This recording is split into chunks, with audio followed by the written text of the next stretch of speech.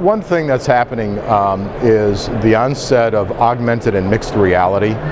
You know, the game industry and the entertainment industry, you see this huge influx of head-mounted displays and wearable technology and stimulus back to the user to be able to let them feel like they're completely immersed in their game scenario or in an entertainment scenario. Those technologies are coming into our market space. We're actually embracing those as an industry. Not just at Rockwell Collins, but even our competitors are embracing that technology. And we're finding ways to be able to innovate that technology so that it actually meets the training need.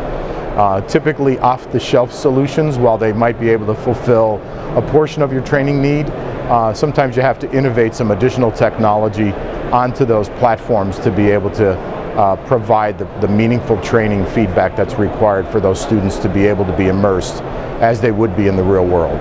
In the military, it's more about having that augmented approach as well, and we're working on augmented reality, which is of course taking that virtual component and then having actual touch displays and interfacing with some hardware so that you can augment not only the virtual world but some of the hands-on hardware as well. But thinking forward on how you can better train really a new set of young men and women that are now a part of our militaries. They've now grown up totally in a digital world and they're so used to this training that the question becomes, how much can we augment the live training with a simulated or virtual training, and again reducing the cost and the necessary capabilities a military has.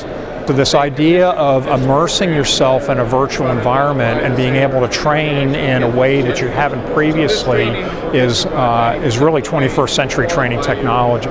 We're doing a lot of work right now, a lot of developmental work in augmented reality, and so when you think about blending together the best of breed of virtual training with live training and do that in a way that's very representative of the kind of environments that folks will have to train to for military missions for the future, and do it in a cost-effective way, again, that's kind of a very good value proposition. So we're doing a lot of work in that in those areas.